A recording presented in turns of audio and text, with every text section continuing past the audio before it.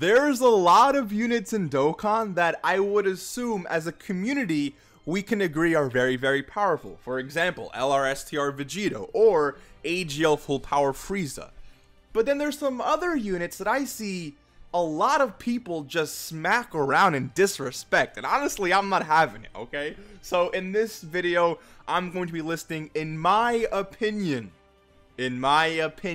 some, not all, some of the most underrated units in this game. Now let me mention before I hop into this that again, there are millions of people playing Dokkan. I don't keep my eye on all or every single player playing this game, so you may run some of these characters all the time, so you may disagree, and that's perfectly okay. This is just from my point of view, and since there's millions of players, there's millions of point of views. There is no right or wrong answer, just what I feel people, disrespect, or people don't really talk about enough, or people don't really utilize enough. Again, from my point of view, let me know in the comment section below some of your personal, opinions about some underrated units. Do you agree with my list, etc, etc? Let's just hop straight into this. And of course, today's subscriber challenge, hear me out, is if you think this Tech Yamcha is the most underrated unit in this game. Look at this, 2,000 defense at the start of turn. If you think this guy is underrated, then you gotta subscribe. All right, and now if you don't think he's underrated, I mean, you're wrong, but if you don't think he's underrated, then that's fine. I'll get you to subscribe in the next video, but I do appreciate you being here.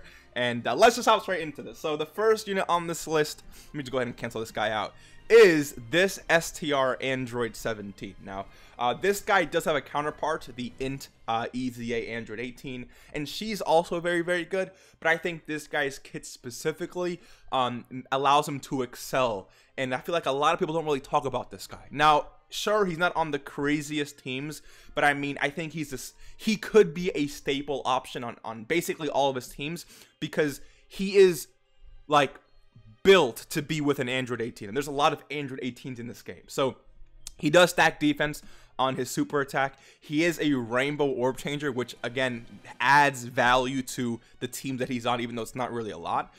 He gets 70% attack and defense and a little chance of crit, which isn't really a big deal. But I would say his main focus here is an additional 80% to attack and defense and medium chance of launching additional super attack when your team has Android 18 attacking in the same turn. So this guy, when you have Android 18 with this guy, which again, they're both Android, so they're both sharing a lot of very powerful links, what ends up happening is that this guy has 150% to attack and defense. He's a rainbow orb changer while he's stacking defense, right? And because he has that medium chance of launching additional super attack, this guy can literally perform 3 super attacks per turn, right? His own, then the medium chance, and then the one from the additionals that you end up giving him, which I would say give him because he does stack defense, right? Any unit who stack defense, you want to give them additional. So this guy can stack defense up to 3 times per turn with 150% attack and defense. Very good links that he will be sharing with the unit you want to be running him with. So this guy, by all means, has a lot of value to him, and I don't really see a lot of people rocking him on. I don't think I've even seen one screenshot with this guy on their Androids team or anything like that. And I do run Androids from time to time, and whenever I do, I always make sure to have this guy and another Android 18 on my team, because again, these guys are very, very powerful. So this guy is very, very powerful. Let me know what you think about this. Do you agree? Do you disagree? Let's move on to my second unit on this list, which is going, actually, let's talk about this, okay? I've been wanting to mention this for a very long time.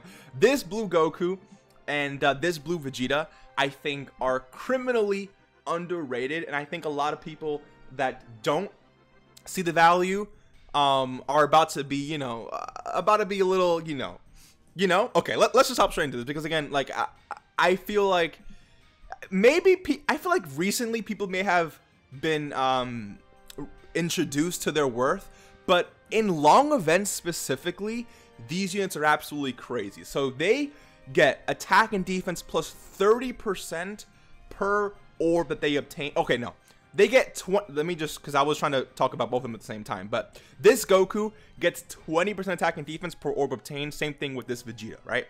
But an extra 10% attack and defense when they go ahead and collect their own Key Sphere, which is physical for this Goku and tech for this Vegeta. But the very powerful thing about these units is that they change orbs. There's turns where you hop in and they change like so many orbs, and then dude, when you go ahead and collect all those orbs, they get 30% attack and defense per orb obtained. Like, their attack stats and defensive stats end up looking very, very, very powerful. And of course, they both stack attack and defense. So what happens is, in long events, okay, in long events, they come in, they change orbs, they grab all those orbs, their attack set is looking really, really good, their defense is pretty high, they're healing a crazy amount, because remember, the higher your defense is, the higher defenses, the more HP you're going to regen from the same type orbs that you collect. So when this physical Goku is in like the last stage of like the legendary Goku event, and he collects or he changes 15 orbs on the field, and you're at like 50% HP, he's going to heal up all that HP for you. These are crazy HP. These two units in long events heal HP like absolutely crazy. They're very good defensive tanks. Their attack stats, I'm not gonna say are the craziest, but they do a lot of damage, especially if you give them additionals, right? Changing their own orbs and literally getting, again, 30% attack and defense per orb obtained. Are they the best units in the game? Absolutely not. Are they the best T-Ors in the game? Absolutely not. But I feel like in long content, and look at all the teams that they're on, dude. Like, Realm of Gods, goated team. Pure Saiyans, Movie Heroes, Goku's Families, Kamehameha, Bond of Master and Disciple, Turtle School, Attained Evolution, and Bond of Friendship. Like, that's a lot of categories for this unit. So there's a lot of options for teams. It's not like, you know, there's 2 teams for this guy, so you can't really run them on. No, there's a lot of teams with these units. And then Vegeta has Worthy Rivals and Gifted Warriors and Vegeta's family instead of, you know, what Goku has. But you guys get the point, right? 10 categories here, and then for Goku, we're looking at 1, 2, 3, 4, 5, 6, 7, 8. So 9 categories for Goku, 10 for Vegeta. Or is it 10 for Vegeta? 1, 2, 3, 4, 5, 6, 7, 9. Okay, 9 each. With that's still really good. Better than 2, better than 3, better than 4. Let me know what you guys think. I do run these guys a lot, and again, they're very, very powerful. Please don't sleep on them. And if you have been, then hopefully your eyes are a little bit more, you know, open now, if that makes any sense. Next, we do have this LR cell. Now, hear me out, okay? I am actually, I am responsible for the slander on this LR cell. Before the link level update, this guy was actually booty cheeks. Like, he was actually just no. It's not someone you actually wanted to run. But after the link level update, I think that has definitely changed. And this guy right now in my, okay, I would show you if my phone was connected, but I have this guy in my box literally at SA1 out of 20, okay? And I have him at 0% in the hidden potential system. I have no dudes with this guy whatsoever. I have him at 55%. I tried running him just to see how good he is, because I do have him at link level 10, because I farmed up his links. I farmed up his links, sorry, with the LR incel. So I got them both done at the same time.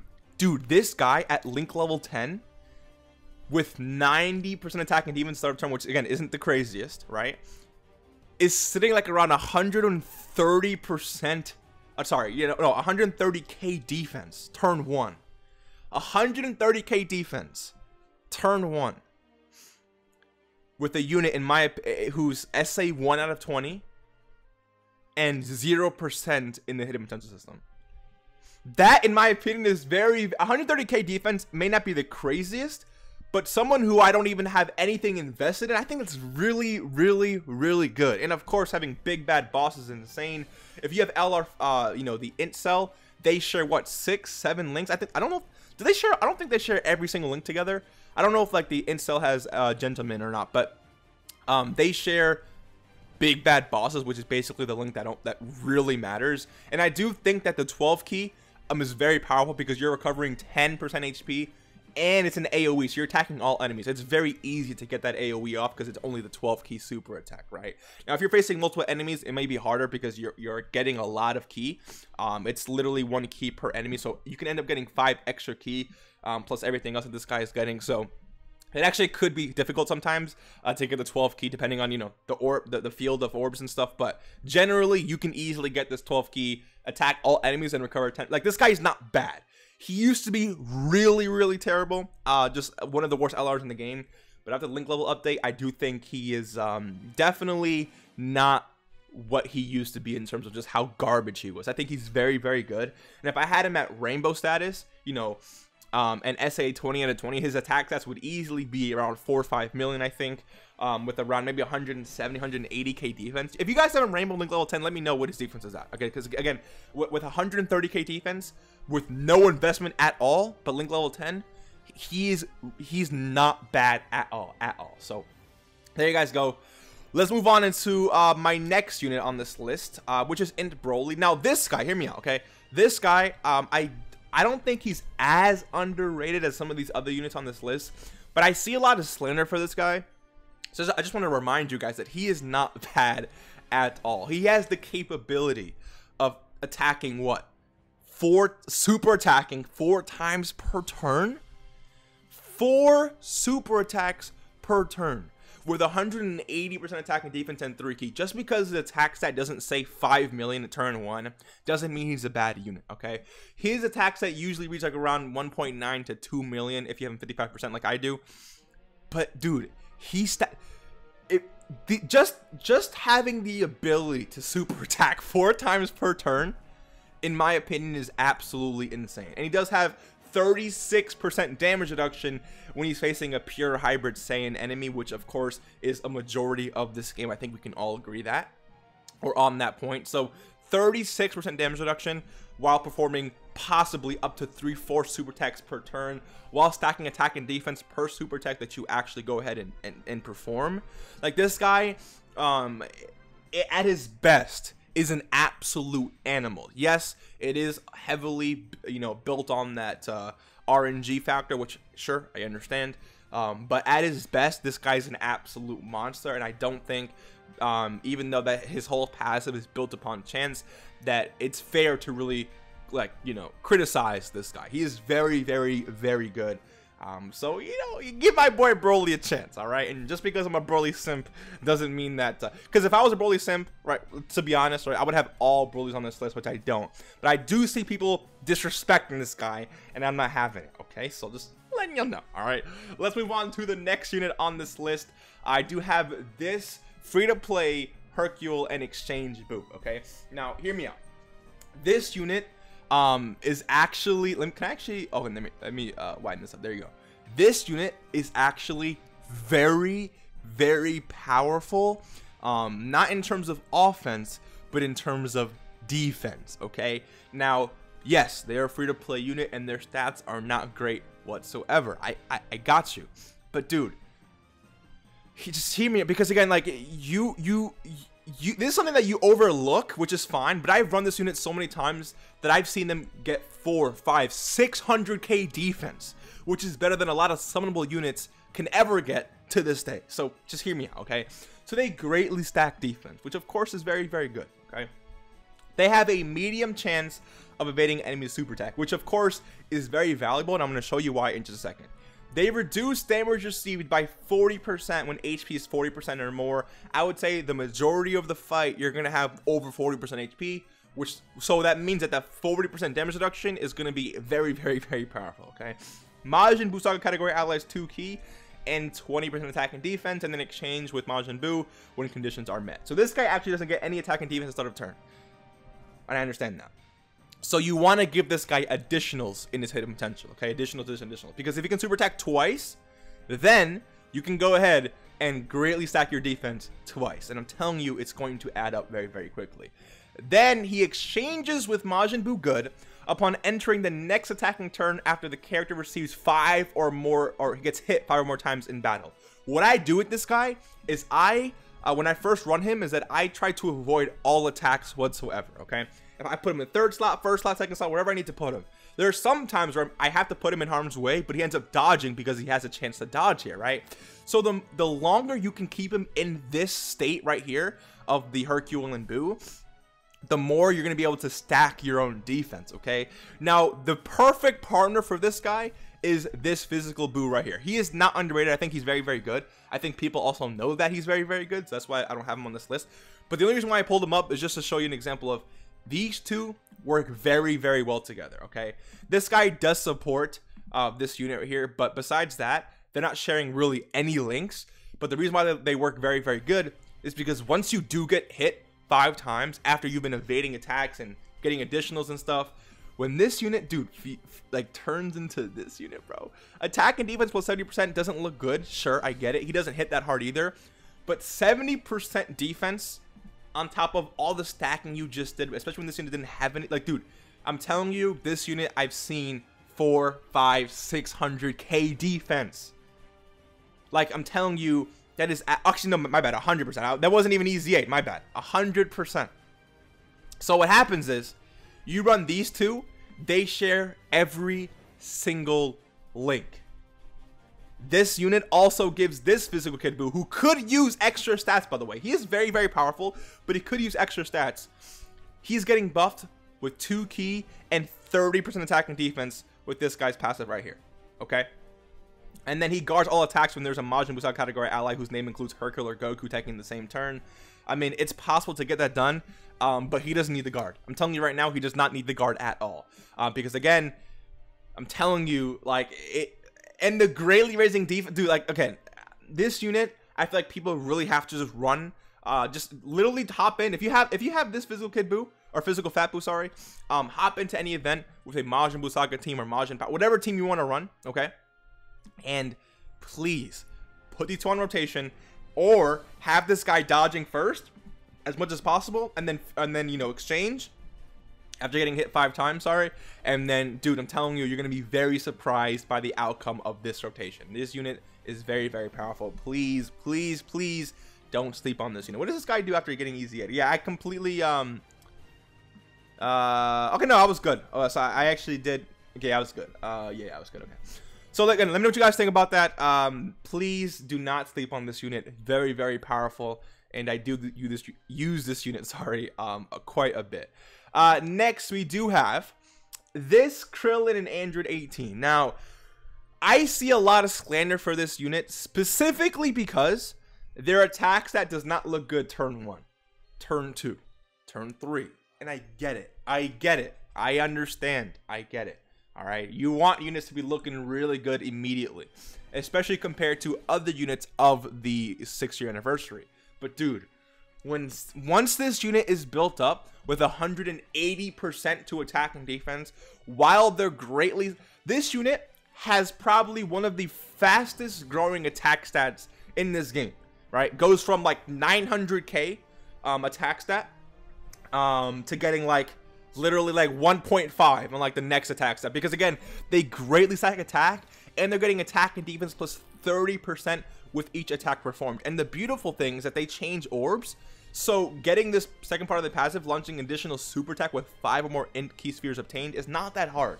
Again, since they change orbs, and you can manipulate the field in such a way where it's actually, it's not, sometimes you do get shafted with the orbs you change, I get it, but I feel like a good portion of the time you're going to be able to get additional super attack. So that's 2 super attacks per turn, greatly raising their attack twice, with getting an extra 60% attack and defense, right? So again, they build up incredibly fast.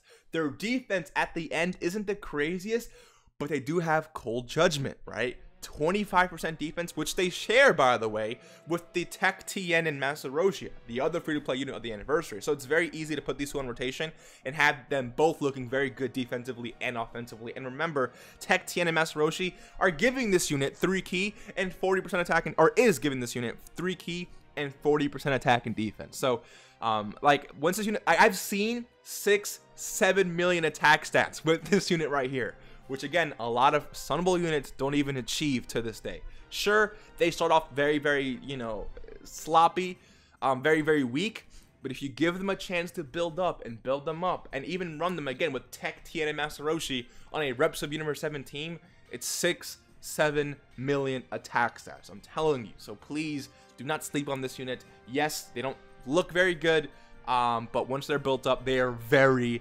very, very powerful. Hopefully you keep that in consideration. And then last but not least on this list, again, there's more underrated units on this list, but this is just the ones that I can think of for this video.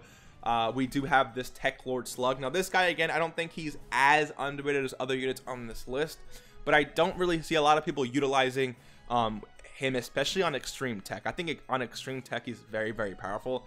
Now this guy, again, isn't the craziest unit of all time, but he's free to play. And because he's free to play and everyone has access to him, especially his EZA and what he, like, I think his value is actually insane. So first things first, he has 2 insane links, okay? Thirst for Conquest and Big Bad Bosses, which adds up to 40% to attack and defense.